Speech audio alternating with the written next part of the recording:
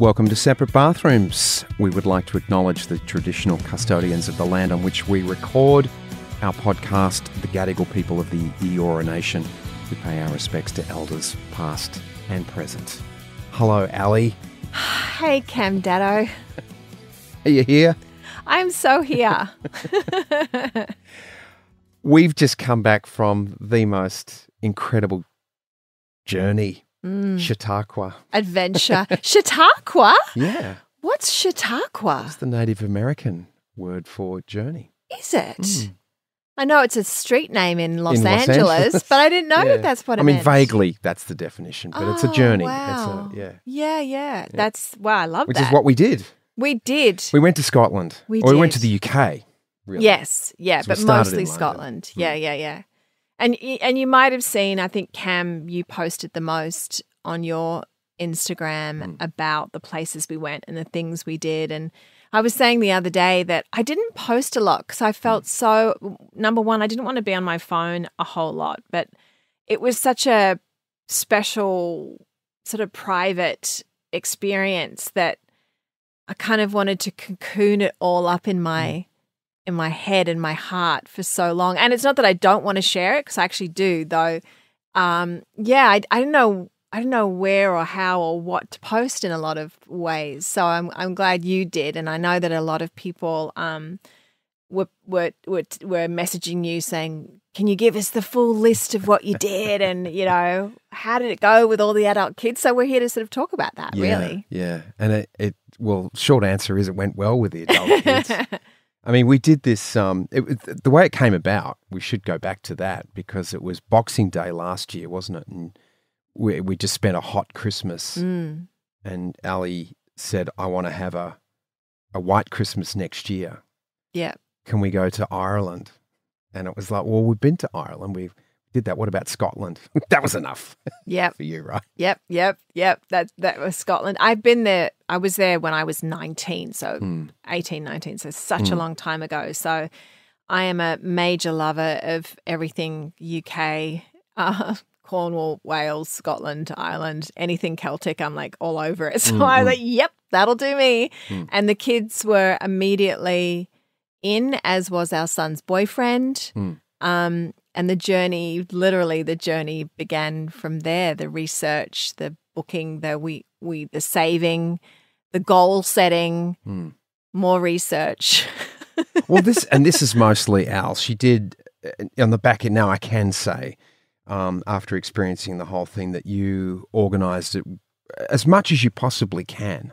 Because you're never sure about what's actually going to happen. Your best laid plans, But we had places to stay every night. Some nights we Airbnb'd most of it. Yep. Some of them were single nights. There was a couple of, like Christmas was a 5-night stay, which I think was such a great idea so that we could just plant ourselves if we wanted to for a day or so in front of a fire or, as it turned out, there was a pile of snow.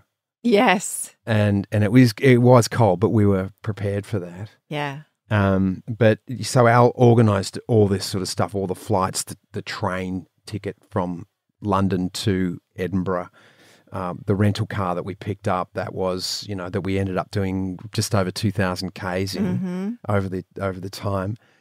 What a way to do it. It was just so brilliant.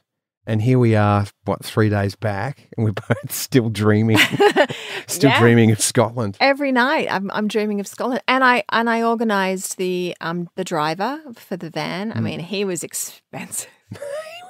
He didn't he eat a lot too? He ate so much, but he never complained, and he did a bloody good job too.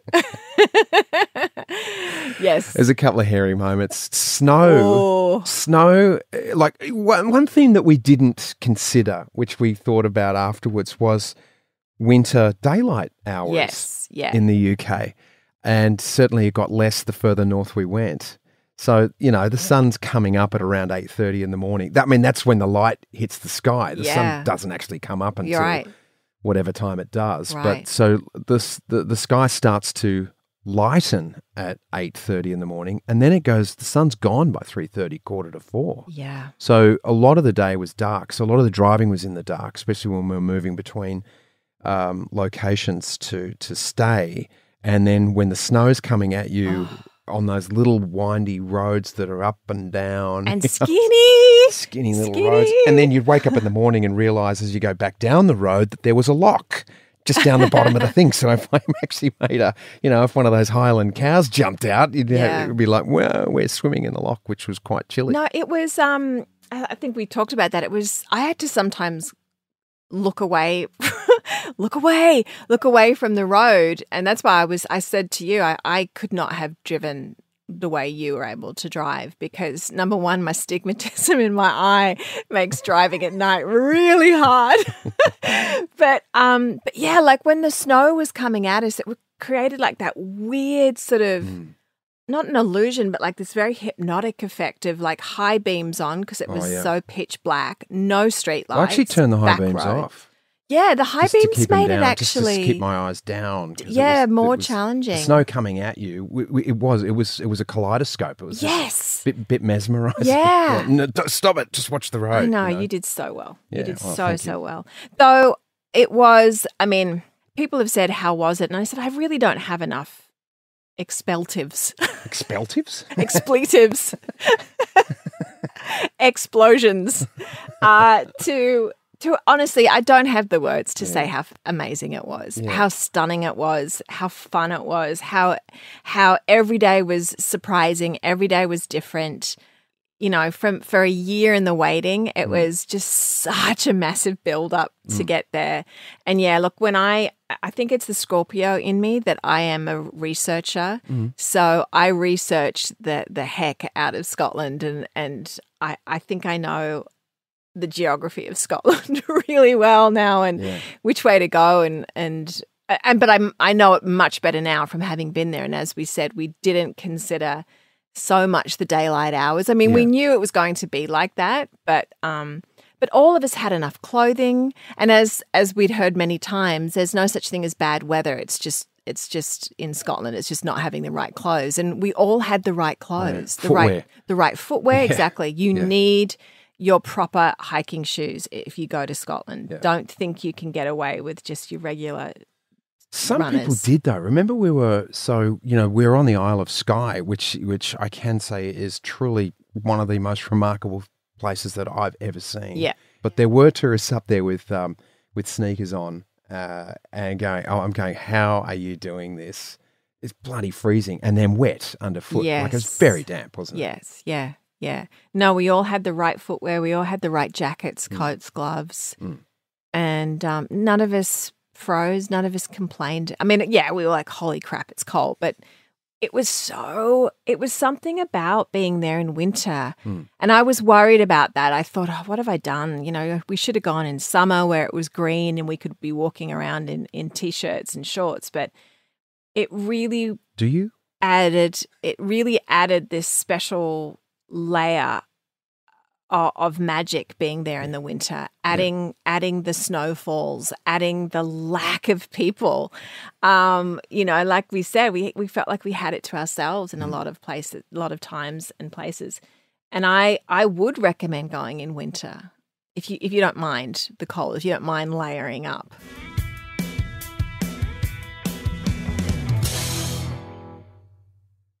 So people have asked me, not so much on Instagram or through the socials, but I've had people in my life that I've been dealing with over the last 3 days saying, we followed you on Instagram, your trip to Scotland, it looked amazing. We want to do that now too. Yeah. You know, like one particular bloke said, we normally go to Thailand and we camp at a resort for 10 days. We want to go and do what you did. Yeah. How did you do it? How did you organise it? What was the thought process behind your travel? I literally pulled out a map. Like I bought a map of Scotland. I bought a tour book of Scotland and it had a big map in it. And I knew there was 2 places that I knew we had to go to, and that was Isle of Skye and St Andrews Golf Course. Thanks, honey. And I knew that we wanted to go to Edinburgh. So it was all about mapping that out in a way with the time that we had and figuring out how could we do it where we weren't super rushed. And then I figured out like how far it was to drive to places. And we never really drove every place was no longer than 2.5 hours away from each place. Sometimes it was less, but it was the maximum was 2.5 hours. So I knew I'd heard the train from London to Edinburgh was a really beautiful journey. As it was, I highly recommend that. That was amazing. And if you go online and you research the cheaper tickets, I had like an email alarm set up for when the tickets go on sale cheap-wise. So I was able to get really cheap tickets to get us to Edinburgh. And then I do recommend getting in a car. I think it's a country that you should see by car, and picked up a car from right near Edinburgh Airport or train station rather. And we started making our way northwest because the west coast and into the Highlands, the west coast, they say, is the most beautiful part of Scotland.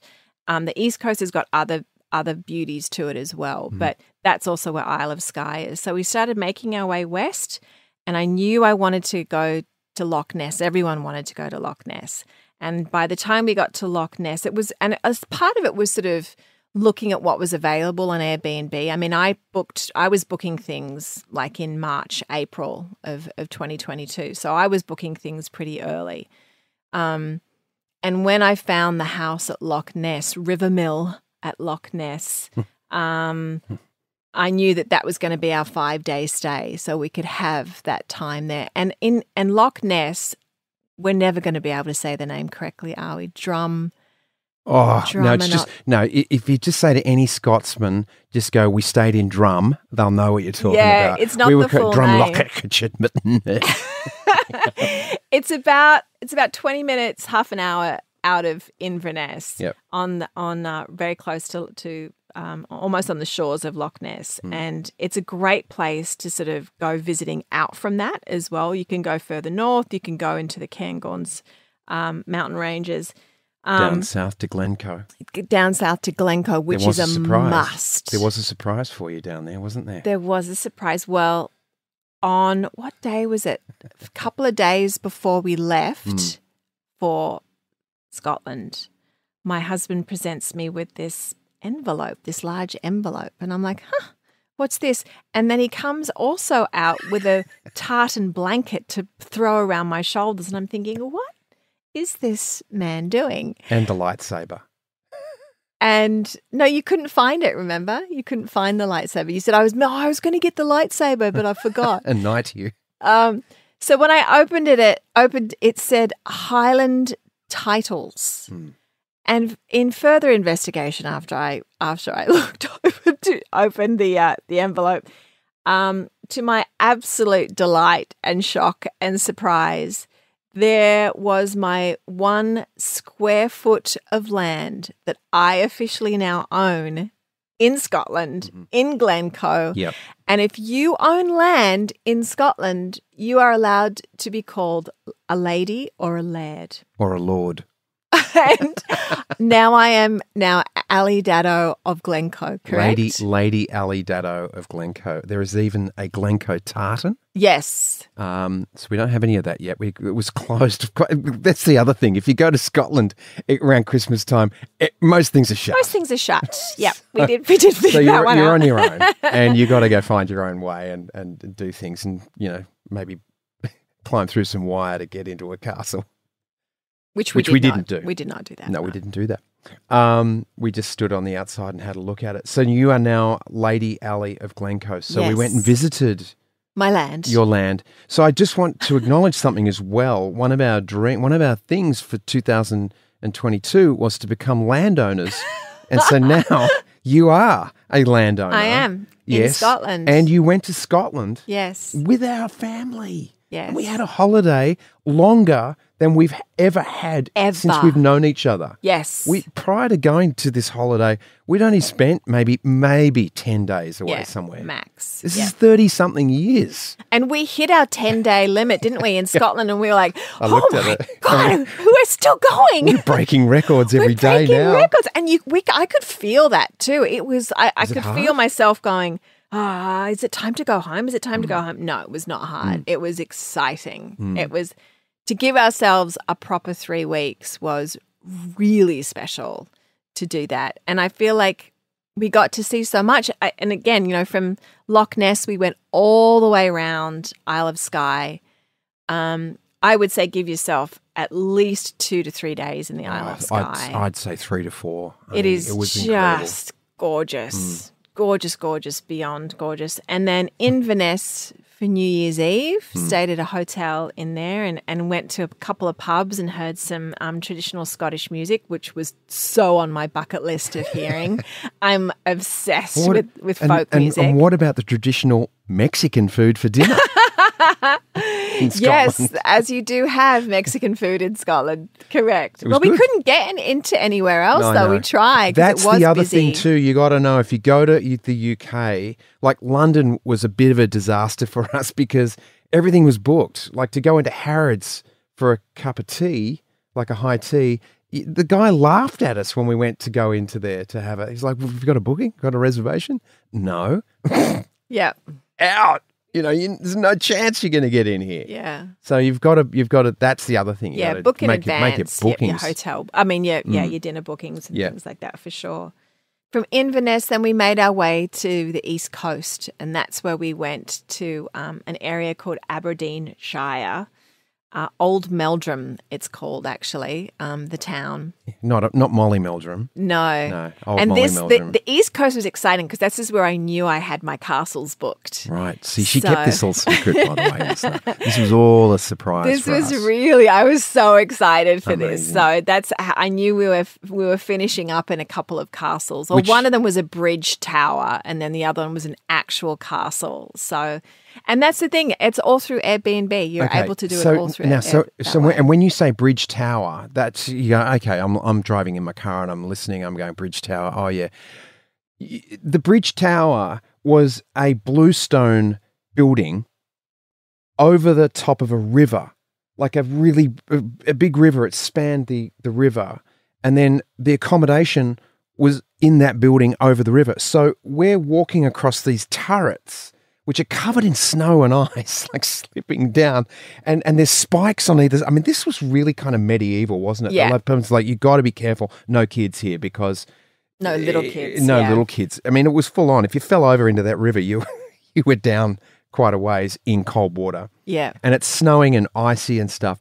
This place is got to be haunted. It's got to be haunted. Did you reckon that one was haunted? For sure. I know the last one totally was definitely creeped me out. haunted. And what about the moment? So, you were creeped out. That's right. Ali and I are staying, our rooms on one side of the bridge, and the kids, and Lotus, our eldest daughter, and Lockie and River are on the other side of the bridge. Now, there's turrets with spiral staircase going down to the doorway of the road that goes the bridge part. Now, they were pitch black. And it's nighttime, and it's like a full Stephen King setup for a horror going there because a truckload of, like a ute full of people with hoods on went through the bridge, like of the gatehouse going up to another property, because this is the gatehouse to a mansion, another castle. to a castle. Yeah, to Barra Castle. So it's being used. So we're there. Anyway, they've got hoods on, and the driver kind of looked a little spooky, and kids are going, that was weird. The driver went past and it's full of people, hooded people. I'm like, oh God, this is not good. So Al says to me, can you put a chair against the doorknob of our door? And I'm like, okay, sweet, I'll do that. Well, shit, I better go over there and check on Lotus and the boys. So I go over there and I'm really spooked. And I don't have my phone with me or a torch. So I say to Lotus, honey, just come with me for a second. Grab your phone so we can get the torch. And honestly, I was too scared to go down those spiral stairs by myself because I looked down there and the light only went a certain distance and then it was just a black hole. And so Lolo, bring the torch over. So she's gone, okay, Dad. She was so cool, by the way. So cool about it. Mm-hmm. Flashed the light there on the thing, on the door. I've checked that it's locked up. It's all good. And I said, okay, sweetheart, you okay? Yeah, I'm fine, Dad. So come back to you and like, oh, jeepers, got the chair under the doorknob and everything over where we are. Cut to the next morning. how'd you sleep? Oh, to Lotus. How'd you sleep? Well, you kind of freaked me out a bit, Yeah, Dad. that's right. Oh no, did I? Yeah, you did. So she felt that I was. that I mean, you I were was trying to be spooked. cool, but no, I was not cool. You had your poker face on. That's what Totally. happened. Yeah. The worst poker face in the world. But that's the thing. It was over the top of a river. So, and as you said, for the next night we went to a real castle. We slept in the castle that is documented as being haunted. Like the kids all went online. They didn't tell me this. Yeah. But there's photographs online of ghosts in the window, which I've seen. I can't see any ghosts in there. But we went from the gatehouse one night to the castle on the final night, which was awesome. Which was awesome. Yeah.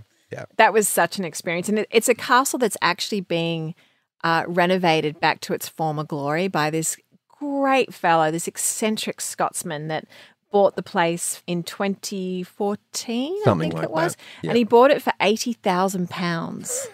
And it was dilapidated, this castle. It had a tree growing through the middle of it. Yeah. And And he's some of the just, floors had fallen down. yeah, It's really bad dry rot. Yeah. And just bit by bit, he's renovating it. And we were staying in the kitchen wing of it, and which is all completely renovated, but renovated to how it originally was, 200 years ago. You're doing or a great whatever. job. And I had read on the reviews that he'd taken other families through for a look at the rest of the castle. So I texted him and I said, could you show us the rest of the castle? So we had an hour and a half tour of this castle that was, yes, very dilapidated in some places, but in other places where he'd renovated it, it was just incredible. It was such a highlight. And for the carpenters, the tradies listening, I've never seen more like chop saws, drills, sanders, more equipment in so many different rooms. It's like he must have had like 10 drop saws around the building. It's like he's working in different rooms. I couldn't get my head around what his system is in redoing this, because he's only doing it with one or two other blokes. Yeah. And it's taken him like 10 years up to this All point. of his money's poured into it. Yeah. Yeah. It was just incredible.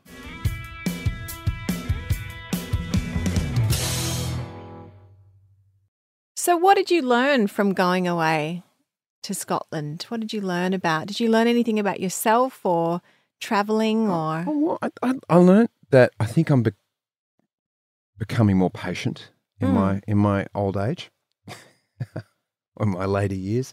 I know that I went there with an intention to enjoy this holiday and to actually be present, knowing that I don't know if we're going to get another chance to go away like that as our family. So I had gratitude, an enormous amount of gratitude, which I reminded myself of every day. When I woke up, I journaled like a fiend. I wrote songs. The clutter in my head seemed to disappear because my focus was really about getting us to position A and B to be, and what we were going to eat. And so it just felt like simplicity ruled. And it was more about just being open to wherever we were going and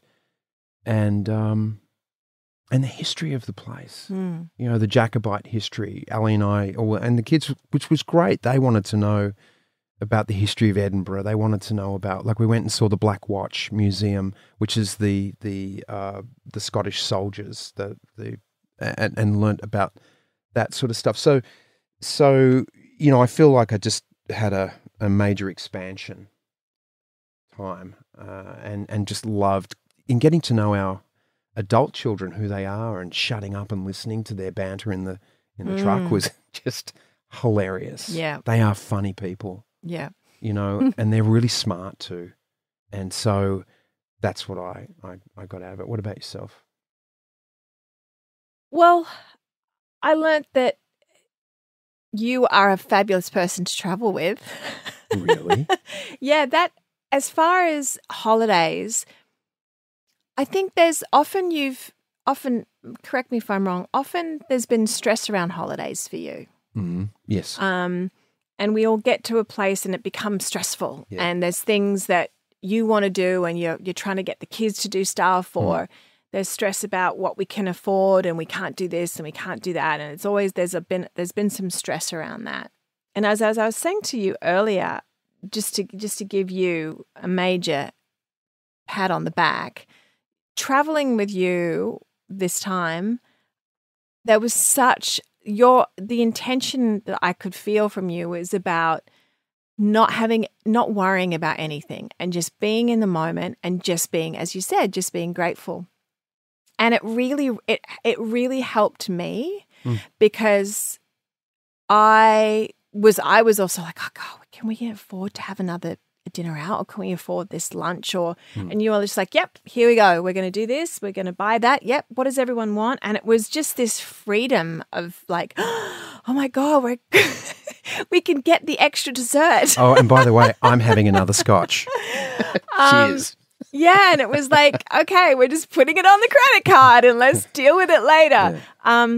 But it was so beautiful watching you just taking in the beauty of where we were. And I mean, the amount of times we must have looked at each other and just went, oh my God. Oh my God, this is so beautiful. Yeah. This is so beautiful. Look at where we are. And you kept saying it. So every time you said it, it was like another moment for me to go, yeah, where are we? Like, look at truly what we've created. Look at how fortunate we are to be walking this snowy path in this incredible glen or wherever we were. So I think that was the biggest lesson, is just to, if you're going to go somewhere, just be so present in the moment of where you are and so grateful. And it makes everything better. And yeah, just to sort of, I think there's like this balance of having a lot of things organized and then being open to whatever happens. Whatever comes, what may, is what we'll do also. So, yep, we're here now. I don't know what we're doing. Let's get in the car and drive and see what we can find. And every time we did that, we found amazing things. So sort of trusting that was really, really good. Yeah, I think that's the Boy Scout motto, be prepared. And we couldn't have been more prepared. And even when things didn't go the way we thought they were going to go, it was like, oh, well, something else is meant to be happening right now. And that's what I was just trusting in, just going, just something else is going to happen. And whatever we need is going to be there for us. Yeah. Because you made the preparation. You got us so organized, and that is, I think, the key to it. It was, not one of those things, I'll just hit it and hope. Yeah. It was, which is another way to do it. Yeah. And I'm sure that's worked. It's another way to do it. This time we didn't do it. And I think because the stakes would have been higher, given that we were away. It was bloody, it was cold. Yeah. And we needed that transport and all that sort of stuff. So yeah, just tick the boxes and then be easy with it. And it was phenomenal. And wasn't that a great way to start a year? Oh yeah. I mean, I feel like we're way ahead, because we had such a stress-free time. And I feel like that was a choice. Yes. It's on my part to not be stressed out by stuff. Even the aeroplane ride home with no leg room. Sitting by the dunnies again in the back of a chumbo, and the 3 hours it took for our luggage to come off the plane. Yeah, right. We got nowhere else to be, Well, exactly. That's right. And it only just sort of ruins the holiday more when you start to stress about things like that. It's just like, okay, all right, this is just where we're at. This is what's going on. We've got rain, we've got snow, or we've got to wait here, and it's all going to be okay. And I think when you're the major adults in the room, as you and I were, that rubbed off on the rest of the gang as well. Because they were great. They were great. They were great. And they even tried, blood pudding and haggis. And we had a crack. It was really good. Yeah. Hey, we're going to have a crack this year with the podcast as well. We've got some great guests coming up. We do. We're really looking forward to it. And so glad that you're with us along for the ride. Yeah, and again, as we've said before, if there's someone that you would like us to talk to as well, send your suggestions in, and we'd love to hear from you, because we're always looking for interesting people. They don't have to be celebrities, as you know.